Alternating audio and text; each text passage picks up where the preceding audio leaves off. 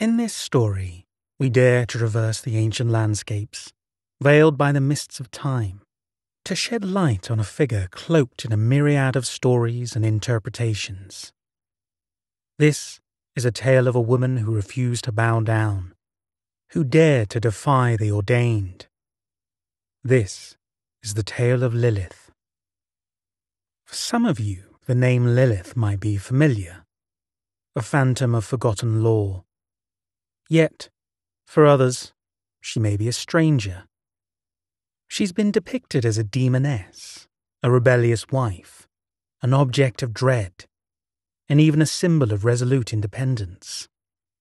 Her narrative is as diverse as it is captivating, ensnaring the human psyche across the ages.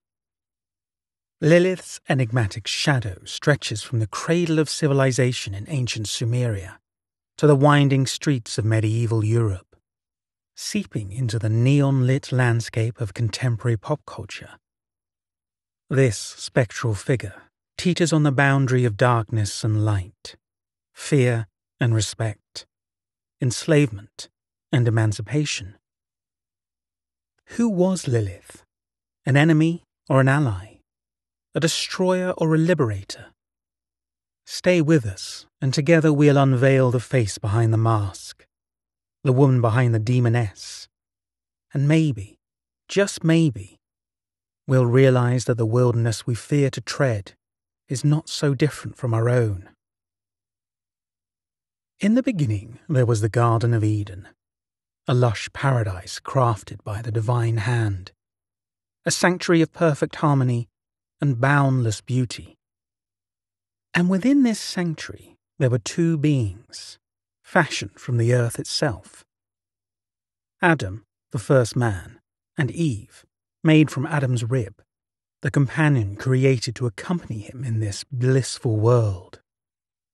As they walked side by side in the soft verdant grass beneath the canopy of blooming trees, they existed in a state of innocence, unaware of good and evil. Their lives a symphony of simple pleasures and divine companionship.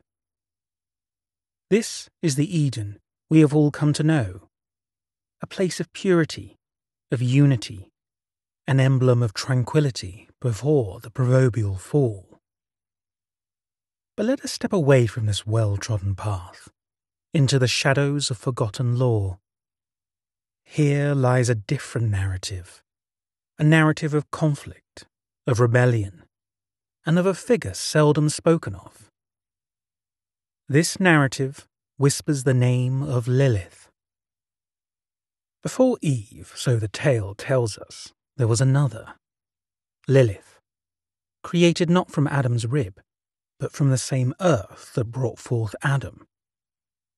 Equal in her creation, she was intended to be a partner in every sense. But this equality did not sit well with Adam, and from his discord, a new story was birthed. This narrative takes us to the heart of Eden, not as we know it, but as it might have been. An Eden not only of unity and tranquility, but also of tension and discord, where the seeds of rebellion were sown not by the serpent's temptation, but by the struggle for equality. Lilith, with her heart aflame with the fire of self-determination, found herself standing at the precipice of a daunting decision. Would she submit, succumb to Adam's will for a life of harmony in Eden? Or would she rebel, asserting her equal birthright but risking everything she'd known? Adam's call echoed through the tranquil garden, a plea for submission, for conformity to his ideal partnership. Yet, within Lilith stirred a storm, a turbulent clash of desire for peace and a fervour for equality. She found herself torn, her heart a battleground of longing and defiance. She knew the price of her rebellion, the paradise of Eden, with its flowering meadows and crystal-clear waters, could be forever lost to her. A land of wilderness and darkness might become her new dwelling. A a far cry from the divine sanctuary she was accustomed to. More daunting still was the fear of what she would become. A mother of demons, a feared entity of the night. The words hung heavy in the air, a prophecy, or perhaps a curse, painting a ghastly picture of an unimaginable future. It was a path that held uncertainty, hardship, even horror. Yet, amidst the fear and trepidation, Lilith beheld the price of her refusal, the loss of her own identity, her autonomy. And as the echoes of Adam's call resounded through Eden, she found her resolve hardening. The cost of her rebellion was steep, but perhaps the price of submission was even steeper. For what was Eden's beauty if marred by the chains of subjugation? What was the price of peace if purchased with the currency of her freedom? Once cast out from the realm of Eden, the refuge of resplendent flowers, and the companionship of innocuous beasts, Lilith found herself alone in the wilderness, engulfed by the untamed lands that lay beyond the garden's boundaries. It was a realm of shadows and strange creatures, a stark contrast to the paradise she had once known. It was here that she encountered the figure of the archangel Samuel. Samuel, the mighty archangel, a figure of power and divine wisdom, found Lilith in her solitude. Known for his strength, and sometimes seen as a figure of ambiguity, he radiated an otherworldly aura, both daunting and compelling. His eyes, a mirror of the cosmos, held 1,000 secrets and a profound understanding of the divine. Samuel was intrigued by Lilith, the woman who dared to challenge the ordained order, who exchanged paradise for the uncharted wilderness, all in the name of equality. He saw in her not a mere rebel, but a beacon of independence, a symbol of defiance. In their meetings beneath the celestial dome, amidst the whispering winds and the silent lands, Samuel became a mentor to Lilith. He did not try to change her, to tame her fiery spirit. Instead, he guided her, providing her with the knowledge and wisdom to navigate her new surroundings, to understand and harness her newfound powers. In the boundless wilderness, amidst uncertainty and danger, Lilith found in Samuel a companion, an ally, and a mentor.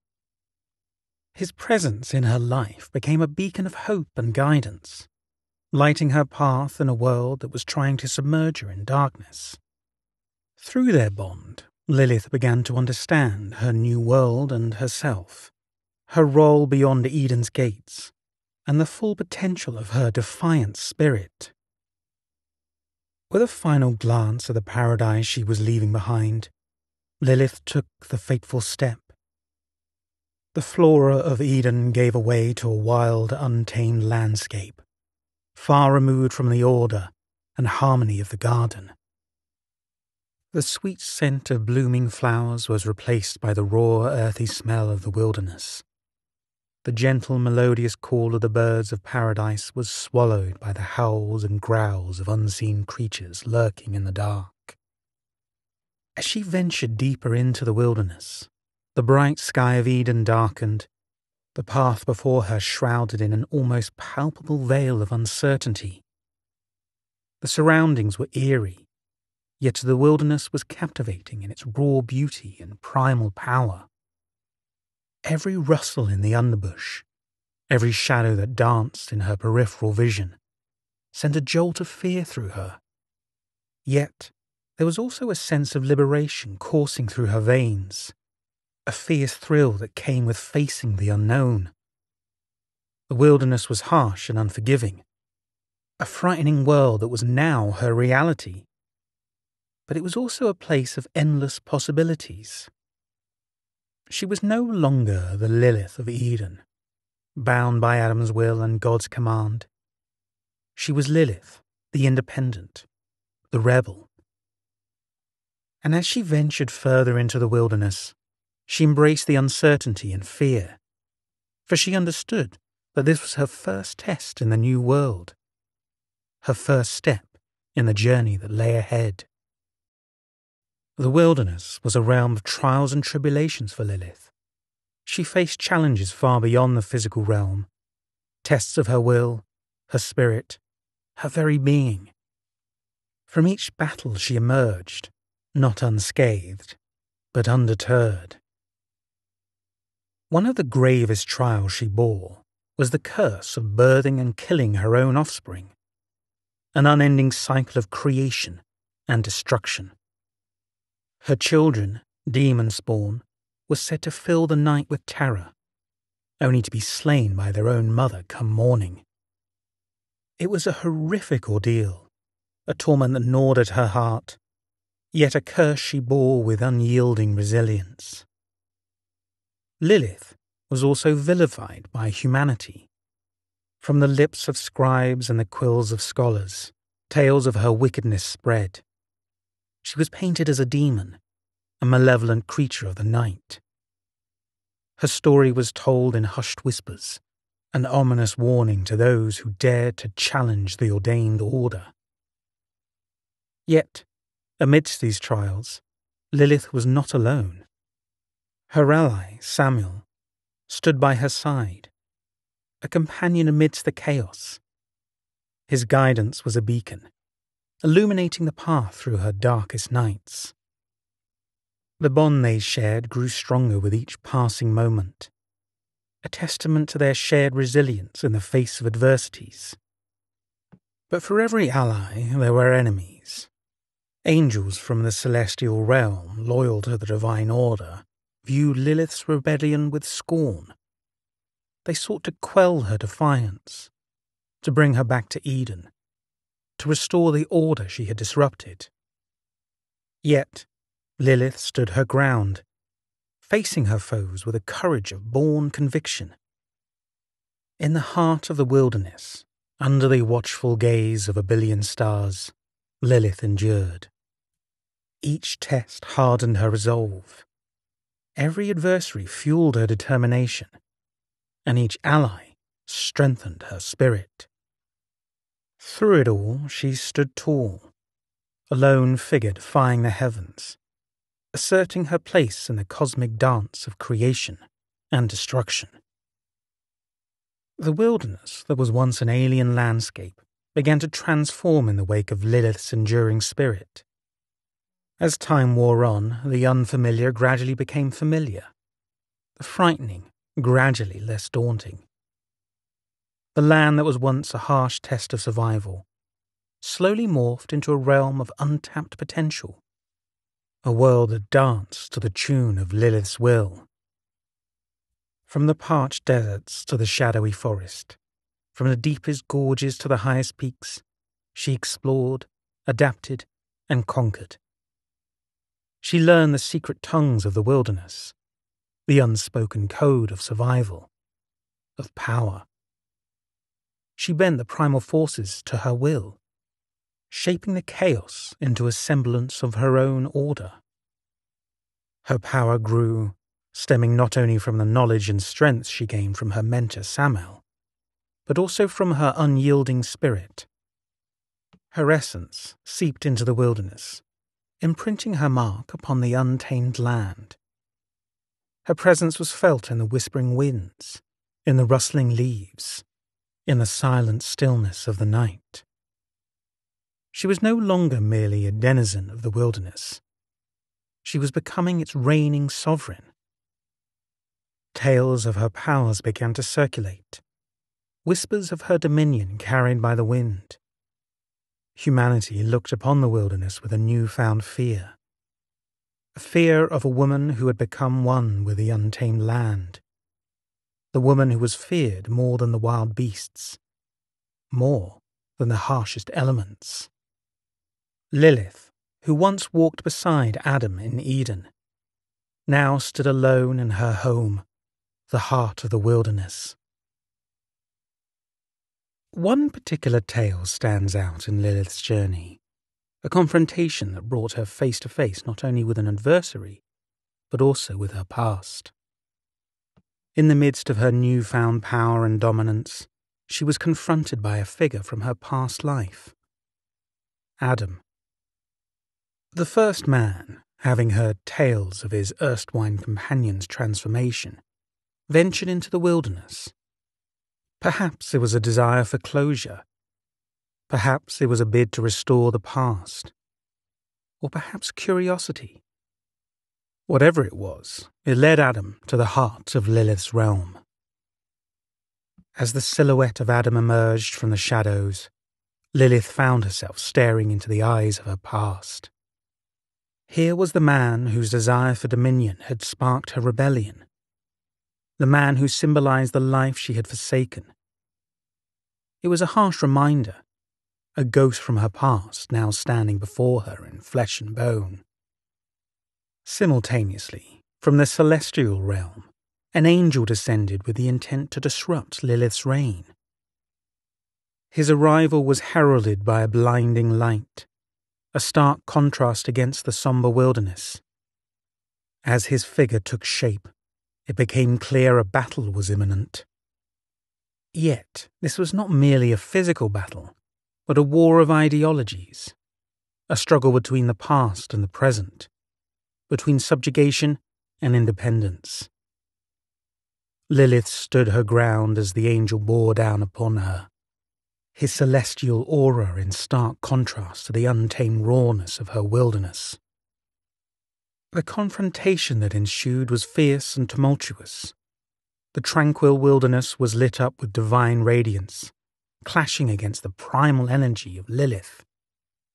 This was her ordeal, a test of her resilience, her power, her resolve. Against Adam, the symbol of her past, and the angel, the embodiment of the celestial order, Lilith asserted her place, her power, her existence. This was not merely a battle. It was a confirmation of her transformation, a testament to her journey.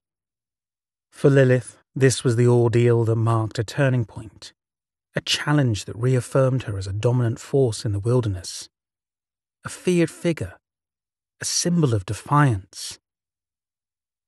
In the wake of her confrontation with Adam and the angel, Lilith emerged not as a mere survivor, but as a victor. Her trials, her ordeal, had etched an indelible mark on her spirit, shaping her into a figure of formidable power and influence. Her reward was not a material treasure, nor divine blessing, but something more profound, an unshakable sense of self. The wilderness, once a symbol of her banishment, now stood as a testament to her strength and independence.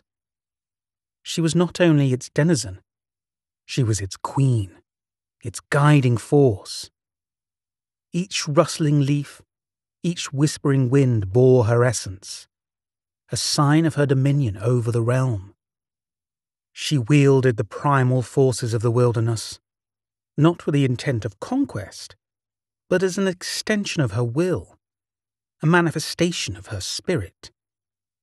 Her powers, once nascent, were now fully realized, coursing through her veins with untamed potency. But more than power, her trials had bestowed upon her a sense of self-identity. She was no longer Adam's shadow, nor a puppet of divine will.